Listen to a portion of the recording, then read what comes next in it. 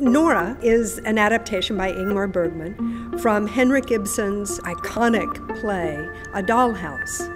Nora is a stay-at-home mom. Her husband becomes very ill. The doctor says they need to go to a warmer climate in order to save his life. So she finds a way to borrow the money in order to pay for this trip. A couple of years later, the lender sees an opportunity to use this loan to his own advantage. This storyline is very direct and to the point, and the Western faculty felt like this was a really good time for it.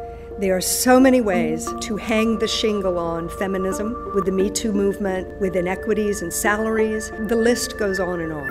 I wanted to approach the script in a more humanist way. It was written in 1977, and we've even pushed it so it's more relevant to 2018.